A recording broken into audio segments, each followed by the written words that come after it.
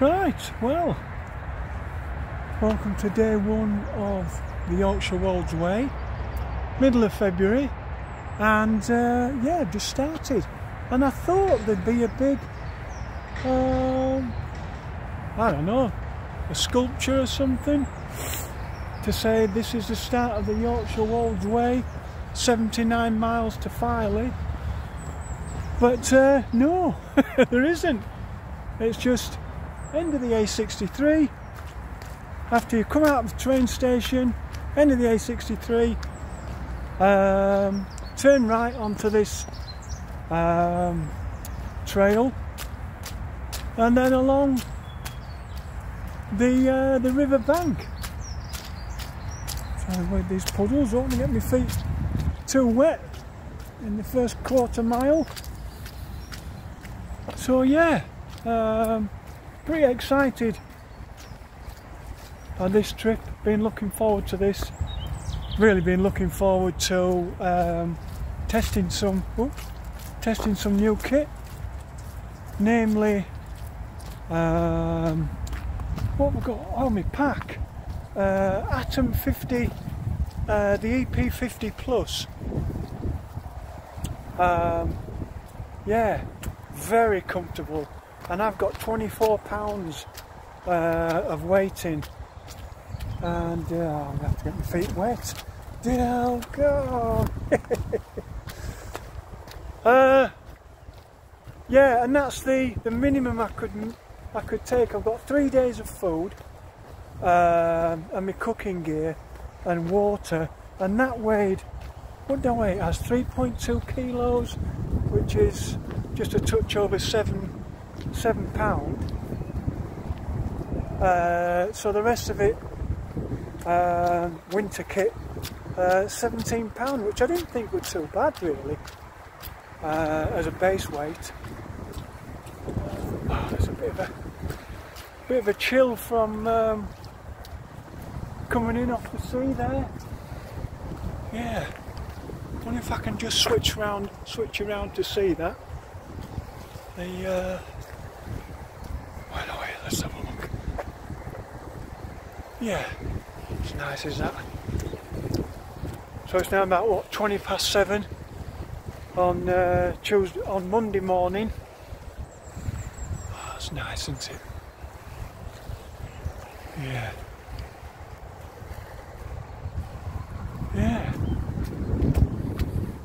Whoa, dear me. I was thinking about I might have to put my raincoat on. Oh, there's a flipping. Oh, you idiot! You could have come to. Oh no, hang on. No, that would have cut the start off. Yeah. Sorry, I've just seen a path come onto this path, but you'd have cut a little bit off. Well, we can't be having that. Yeah, so I've also got some more lightweight gear. What was it? What did I buy? Spark, the Sea to Summit Spark 3.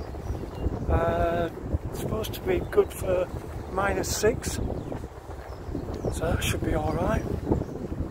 And the Tensor insulated wide sleeping mat, a 25-inch wide. So, because I'm a side sleeper and I'm forever falling off, you know, just slipping off the edge of the mat, which is bloody annoying, especially when you slip onto a cold floor. So, and I've also brought. I don't know if you can probably see it just at the top of my kit there, top of the rucksack, is one of those silver foil mats, which I'm not 100% sure that they work, but going online, onto YouTube especially, because there's always somebody who knows on YouTube, apparently you have to have an air gap for convection to work and they rely on your body heat to heat the air in the gap. But there might be one or two air pockets underneath the sleeping mat. But apart from that, mainly I think what it'll help with is preventing anything puncturing my sleeping bag, which would be a disaster. Anyway, come on. I'm glad I brought me big gloves. It's yeah, it's a bit cold, is that? Might have to rethink the jacket. Anyway, my hands are getting a bit cold now, so yeah. So I'll chat later. All right.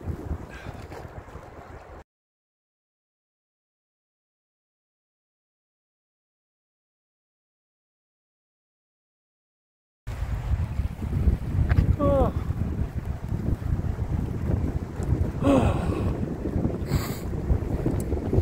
Right. So jacket on, and yeah, for the first 5 miles or so before we turn right into South Cave. Is it South Cave and then up to Milton? Yeah, that sort of sounds about right. And then carry on up towards, I can't remember the next villages. Market Wheaton. Yes, go up to Market Wheaton. That's right about, is that about mile 10, mile 11? Try and get something there, a cup of tea and a sandwich. But I don't think it passes the main street, so there might be a little bit of a diversion. Call that checkpoint 1. And yeah, I'm hoping tonight to stop to wild camp somewhere near Goodmanham, which should be around 23 miles, 22, 23 miles, which will leave me another 16 miles to, where would that be? Another 16, Fridaythorpe. I didn't realise there was any campsites open this time of year, February 12th, but there are. There's a Seaways glamping and camping site there in Fridaythorpe. Apparently they cater to a lot of bikers. Fridaythorpe, as I remember, it's very near Garriby Hill. I've been up and down that, well, I've been down it on my bike, I haven't been up it on my bicycle many years ago. So yeah, just at the top of the Wolds there. It's on the, that'd be on the, when you're getting onto the sort of the plateau of it. Yeah, so hopefully that'll be just a 16-mile day, and then that'll leave me at mile 39. That should leave me, well, this sign says 40 miles, but I cut mine, I'm sure I got it down to 76. Anyway, 76 or 79, it's only a few miles, isn't it? It's only about an hour's walk into Filey, and then I've no idea what time I'll get into Filey, so I haven't booked a train ticket yet, because they're all, you can only travel on that particular train. So if I book one and I miss it, yeah, no point doing that, is it? Right, well, it's a lovely day, no cloud cover, no forecast of rain today or tomorrow, and I don't think Wednesday or Thursday either. So yeah, we've done all right this week. So, yeah. Look at that. Where we're going. There you go. Very nice. Right. All right then. Hands are getting cold again. This is going to be, yeah, this is going to be on and off. for the next 4 days. I'm glad I brought my big gloves, I really am. Alright then, I'll chat to you in a bit.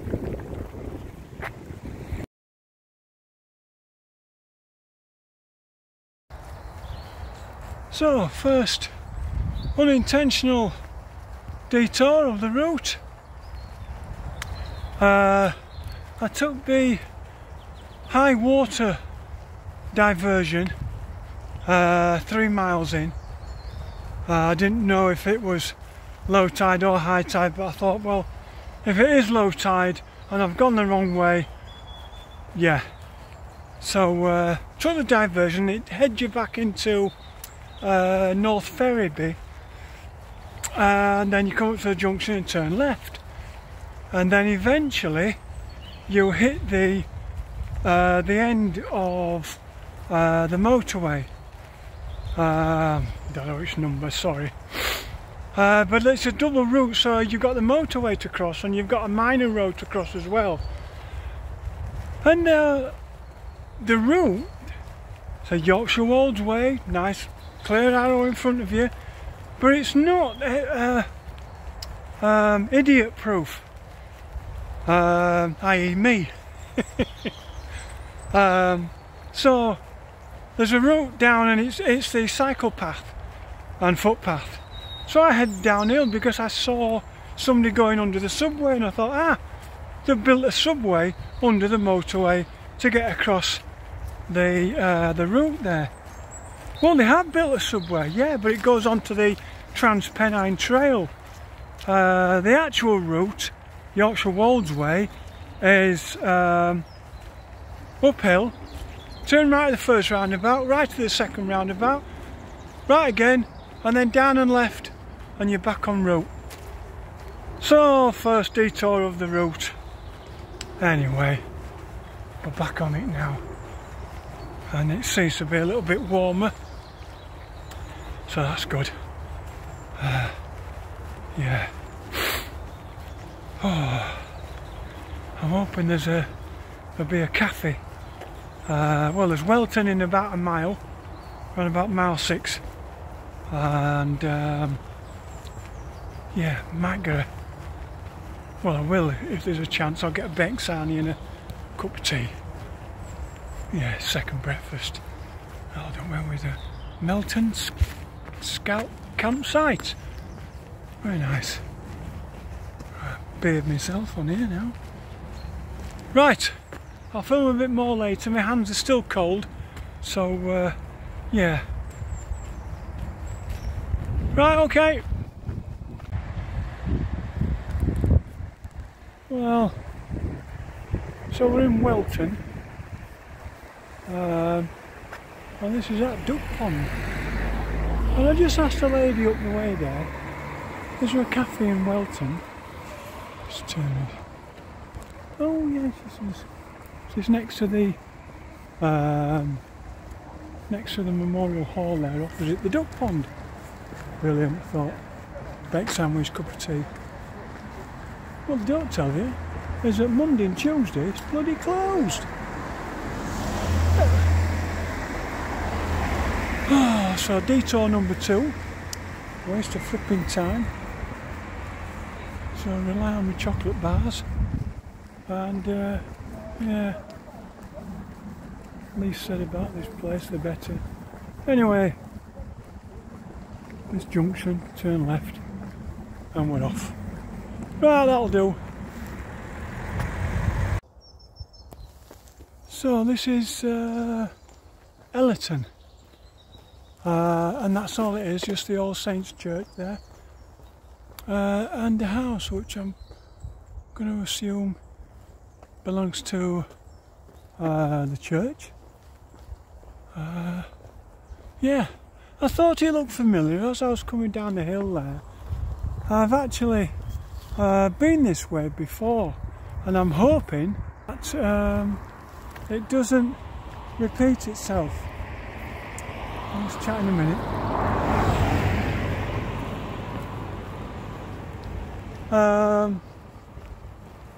It turns left a little bit further up, did the original route. I think it's called the Golden Fleece Circuit. and yeah, it's quite rough the next bit, and I bet it is, yeah, along the Dale Road. So still it's quiet enough, and we've done 11 miles in 3.5 hours, so it's not too bad. I still don't, I'm in two minds whether to take this raincoat off, because it's still, the wind keeps picking up, and it cools me down a little bit.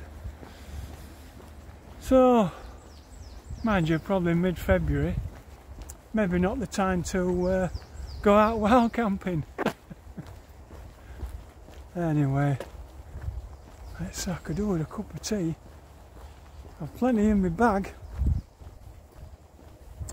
I just need to time it properly. I need to be looking for a campsite around about 4 o'clock, because it's dark at sunsets at 5, just gone 5 o'clock, and by then I need to have had my my tea. So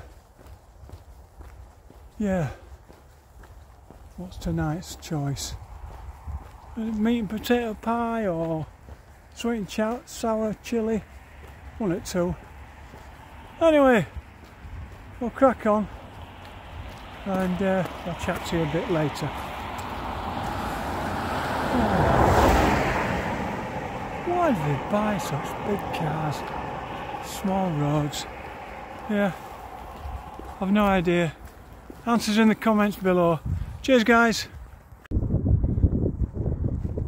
It's amazing how close you are to civilization, and then you get views like this, and you can still see the motorway that I had to cross earlier. Yeah. Oh dear. Well, I've given up the idea of taking my coat off, because the wind's picking up again, so might as well keep it on. Where are we? Bottom of the hill. Yeah, to the right of those woods, I think. It's pretty well signposted. It's the Yorkshire Wolds way, if ever you fancy doing it.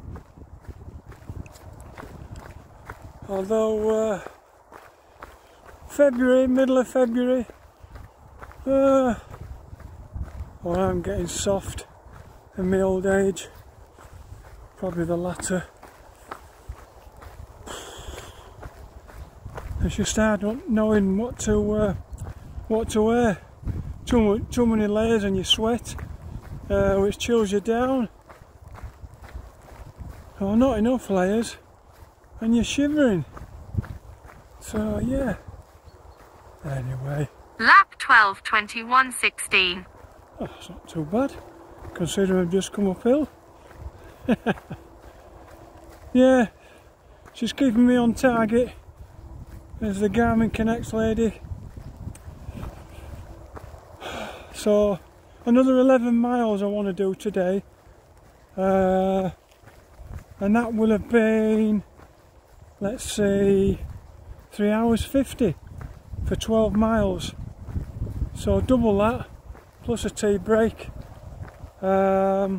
Should be, let's see, come on, 7:15, 10:15, 11:15, 10 to 12 at the minute, plus another 4. Yeah, if I can get there for 3:30 to 4 o'clock, I'd be yeah, I'd be happy with that. Now I've got time to pitch my tent and make my dinner, unless of course there's somewhere in Goodmanham. So I was watching a lad's YouTube video of the same route, and I'm pretty sure, come on, that he was able to help to sneak in behind the pub where he had his evening meal. But Would they be serving at 4 o'clock? Doubt it. Yeah. Anyway, we'll go with option 1, and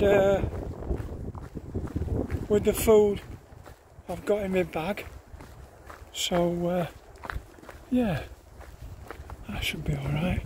Right, so I think it's going to get a little bit muddy down there. I've avoided most of it, although there have been some forestry paths where they're just churning it up with the wagons, but this looks a bit tasty on the left, so I'm going to put my camera away. Right, I'll see you guys soon. Now then, any prizes for who wrote this?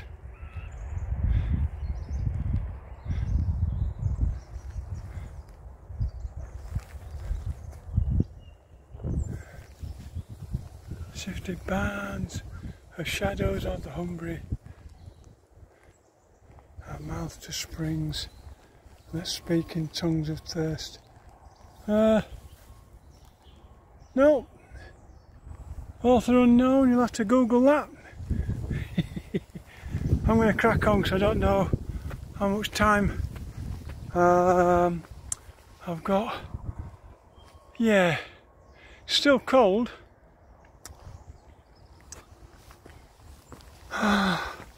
But going up to mile 14 or so. And these woods are the little Wolds plantation. Very nice. Yeah.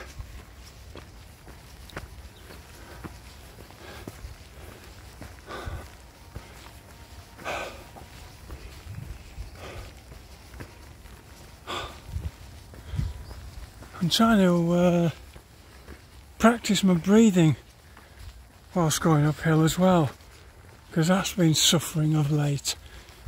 There's no hoarse, there's no coughing or wheezing, but it's very, very laboured and very short breaths. So I'm trying to take a deep breath and hold it, and a long breath out, followed by a short breath to relax, and then another deep breath. See if that helps. I'm alright on the flat and on the downhill, not a problem. But once I put the system under strain, yeah, it's been getting worse lately.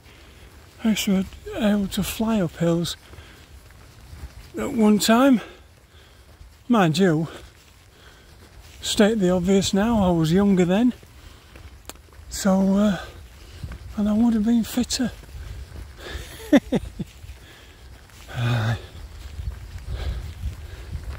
Wow, it's a lovely day out to be in the woods. Plenty of squirrels about. Right, I'll give my lungs a rest now. Cheers, see you in a bit. Right, touch the oblique tree. Oh dear, I'm so tired. Trig point. Oh dear me. God, I'm getting old. Oh, there, building up some energy. Yeah, that's how those. Up there. Oh dear, that was a steep one. It's quite deceptive, is this Yorkshire Wolds way, because there's some steep hills, and of course if you're weighed down, like me, yeah, I didn't really want to get myself in my shadow in the shop there, but turning it round you won't be able to see anything. So but anyway, a bit of poor photography. Look how blue those clouds are. Unless it's that they've been enhanced through these sunglasses that I'm wearing. Right, so I've only got another 3.5 miles today into Goodmanham, and I've no idea where. It might be the other side, so it might be a few more miles. But that said, if it is, there's less miles tomorrow, which is good. Right, well, my hands are still getting cold, but yeah, those things are not small. I don't know if that... No, you're not getting the perspective there without something to measure it against, but they are beasts. Yeah, anyway, they're in the right place. No, can't stop it. Oh dear, come on. Okay, end of day 1. 24.3 miles, 8 hours. 19.3, no, 19.5 minutes averaging. There were a few hills in it today, a few muddy trails. Not too much to write home about really, but I dropped lucky on this one because I was just looking for somewhere flat. I was even considering the graveyard opposite. Of course, you won't get any complaints from the residents, but it might be a little bit disrespectful seeing a tent pitched up, and the ground is, even though it's grass, it's a little bit, it does slope down towards the road, whereas this is birch bark chippings. So I'm hoping the my insulated sleeping mat will take the sting out of those, and I'll be able to get a good night's sleep. But anyway, I booked a tea table for 5 o'clock, so yeah, can have that. I'll be in bed away at by, crikey, 6:30, 7 o'clock even. Yeah, we're going for 7 o'clock, and then at least I'll have 12 hours in bed, and I'll have a good day tomorrow. Alright guys, chat to you tomorrow.